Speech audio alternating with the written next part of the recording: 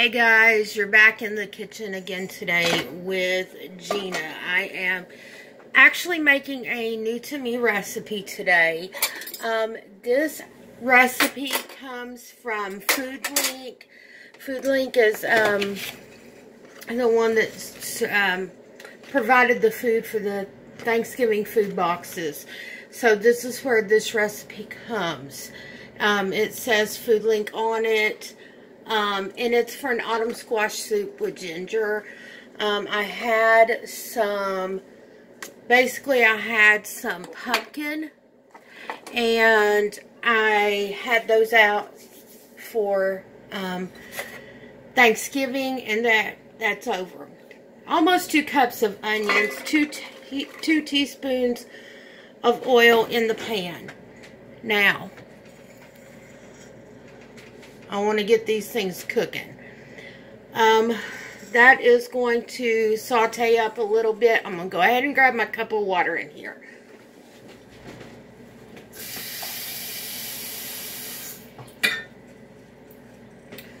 Cup of water in there.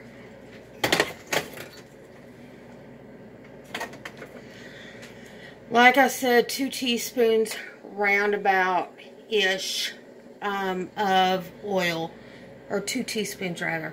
Did I say teaspoons or tablespoons? Teaspoons.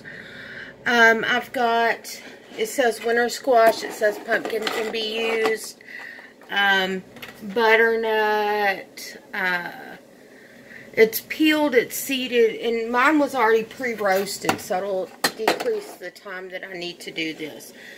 It also calls for a tablespoon of lemon juice. I've got my apples in with my pumpkin, so I'm going to go ahead and put the lemon juice over there to keep them from oxidizing anymore, just so that they don't get dark.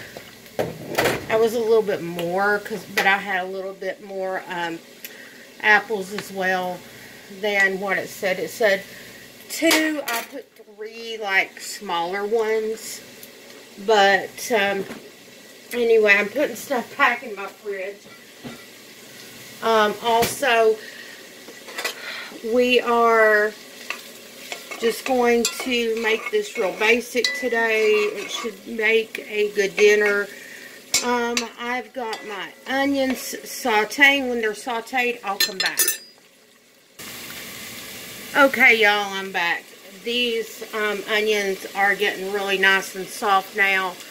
I'm going to confess it does call for ½ a cup of non-fat yogurt, just regular plain yogurt. I don't have yogurt on hand. I will be using just plain milk. At this point, it says to add in your squash, whether it's butternut, acorn squash, pumpkin, any kind of the like hard winter squash type deals. That's what they're calling for in here. Delicata may work, but just a fall type of hard-shelled pumpkin. It also calls for a couple cloves of garlic. So I'm just going to kind of use what's in this jar and call it a day. And call that a couple cloves. I like my food garlicky, y'all know that. And it also calls for 2 tablespoons of fresh ginger. I do have this squeezed ginger. So I'm just going to go ahead and add the 2 tablespoons of that in there.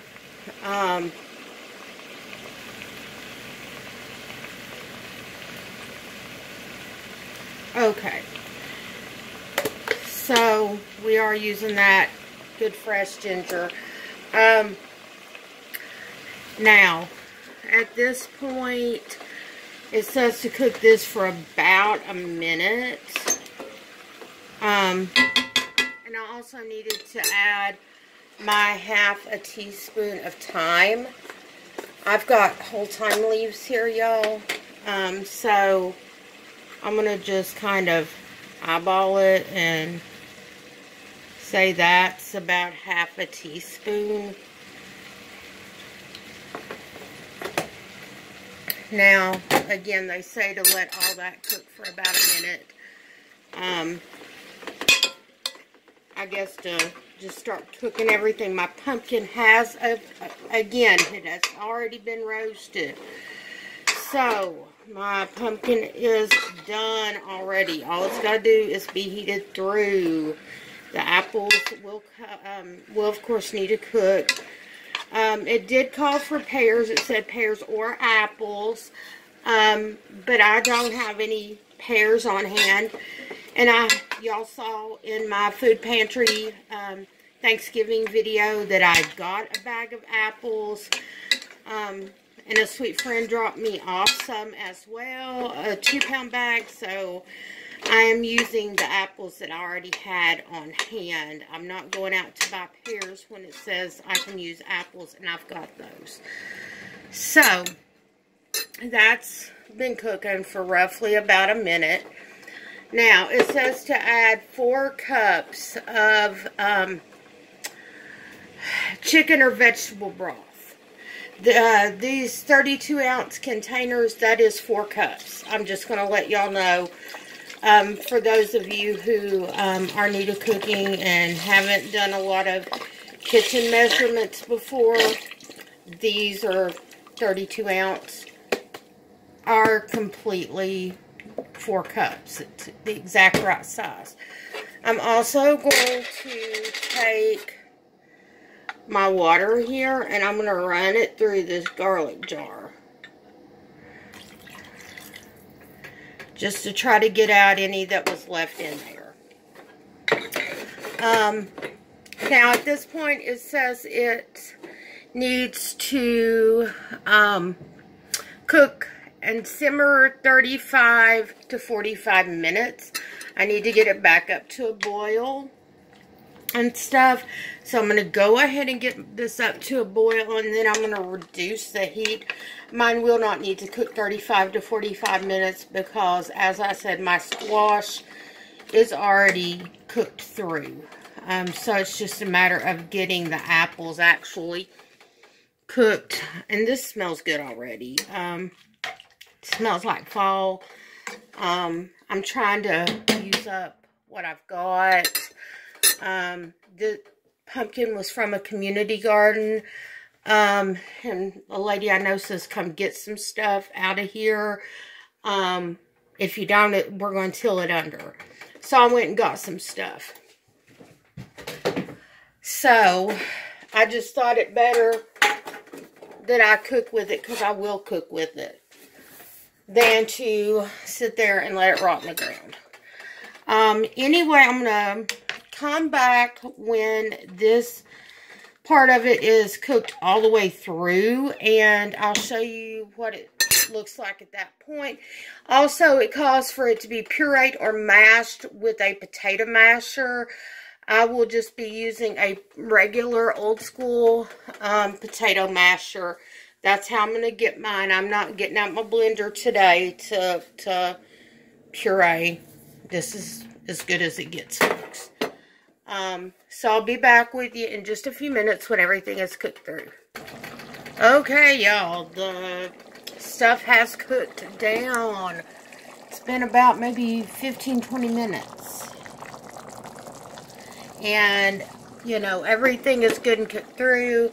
So I am going to go ahead and mash this stuff up. I'm going to turn the heat off. And add my milk in. I'm not going to garnish individually. What I'm doing is just adding it in and calling it a day. When I cook the Gina way. I don't cook. I always buy instructions. I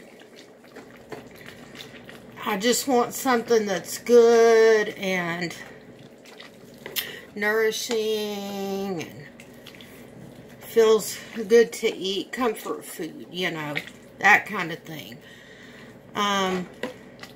Now, am I going to sit here and do this until this stuff is just really super smooth? Probably not. It's probably going to have a bit of chunks still left in it.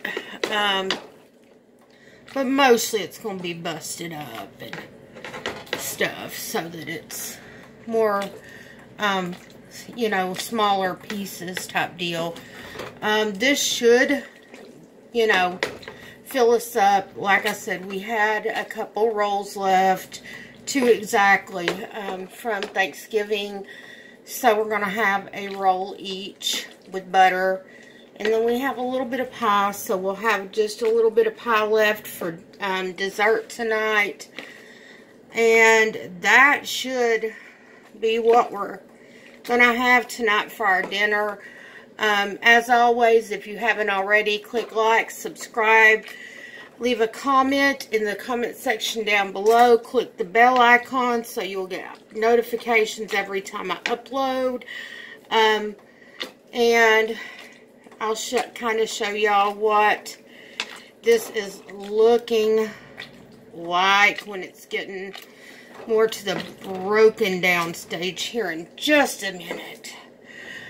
I'm just trying to get this as broken down as possible in here. But again, I'm not getting out a blender to do this. I'm not feeling it today. My back's hurting too bad to stand and do this. God help me. God helps me every day to have the strength I need to do what I need to do as far as mandatory to life functions. That's all I can say. The good Lord has to take care of me. That's where my hope and my strength lies in. I know not everybody believes in the Lord. I do. And if you don't, that's your prerogative and your choice. Free country. So, I choose. And I'm not going to push, you know, my necessarily religious views or whatever on anybody else, as long as they don't try to push theirs on me too. But I will tell y'all about my relationship with God, because all I can do is testify to what He's done in my life, and part of that is giving me the strength to make through every day what I need to do. After 2 back surgeries, that's just a blessing in itself to be able to get through the day and be standing here in the evening to make dinner. Really, it is. It's just one of those things, you know, you just thankful for count your blessings. But anyway, this is pretty much broken down now. That is what it looks like. It's getting ready to go in the bowls.